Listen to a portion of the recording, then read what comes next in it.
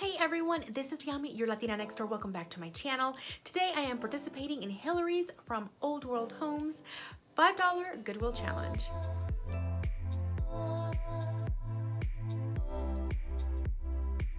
Hillary hosts this challenge every quarter, and it's one that I've actually enjoyed a lot in the past, and I like to participate in it when I can. This time I had planned for something big, but honestly I just did not have the time, so I will go with something simple but super cute as well. I will make sure to include Hillary's channel as well as a playlist so you can check out everybody else who decided to join in on the challenge this month. If you are new here, welcome. My name is Yami and I love doing home decor. I love sharing all of my DIYs. I do Dollar Tree DIYs as well. I also like to thrift and just make over items very inexpensively and make them look high-end. My signature style is that coastal farmhouse. I am from the Caribbean, so I love everything having to do with the ocean, but I also love a farmhouse style, and I have decided to marry them in my home. So I hope you subscribe and stick around, and now we can get into my very simple but really cute Goodwill challenge idea for this season. So I went to my local Goodwill, and honestly there wasn't that much stuff out that I was particularly interested in, but I did find these two little items for 99 cents each. I really like that mini garden urn, but I did not like the color, so I checked in my chalk paint stash and I found this really pretty color that I hadn't used yet. This color is Faux French linen. I made sure to wipe the urn before painting it. I used a simple artist brush, and I made sure to get all of the little crevices and nooks and give it a nice first coat. I made sure each coat was completely dry before applying the next one, and I applied a total of 3. Next, I took Faux white chalk paint in white Adirondack. I simply dabbed my brush onto the lid and then took off the excess on a plate and then just basically stippled on the white paint all over the urn to give it a more aged look.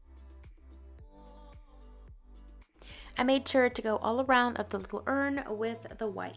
You can see how it's giving it a nice weathered look. I made sure to add a little bit of extra white between the little cracks and crevices, as well as around the rings of the bottom of the urn.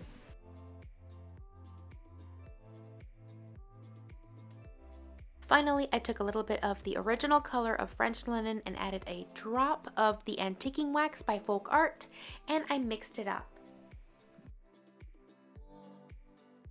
Then I took my stippling brush and I stippled it all over the urn as well to give it kind of an aged look, but I was very light with it.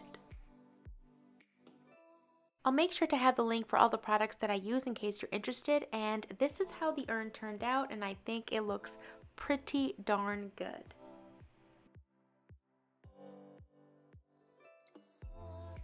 I didn't have to do anything to the basket since it was still in great shape. However, you guys know that I have just redone my guest bathroom, and I thought it was a great opportunity to have something for guests if they stay the night, like little hand towels, and I found this cute little pack at Big Lots for $5. Also, on my guest bath reveal, I shared that I do like to collect soaps from hotels and shower caps and little kits. Oh, there's a soap. Anyways, so I decided to incorporate some of those in this basket. And that was it for that. Then I took my cute little faux cement urn. I think it looks so good, and I put it in my guest bathroom. I added a cute little topiary ball that I got from at home. I've had this for a little while and I kind of change it up and use it in different places in my house. And then I placed a little basket in front of it.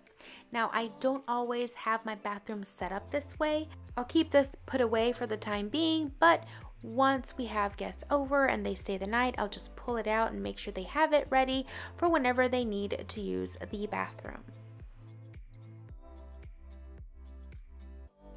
This was a super simple DIY, and I actually really love how this little faux cement urn turned out. I think those paints that I used gave it a beautiful faux finish, so I'm so happy with that. I hope you enjoyed my little Goodwill challenge project. I hope to see you guys very soon. Don't forget to check out Hillary's channel as well as everybody who participated in this challenge. Don't forget to hit like and subscribe before you leave, and I will see you guys in the next video. Until then, adios!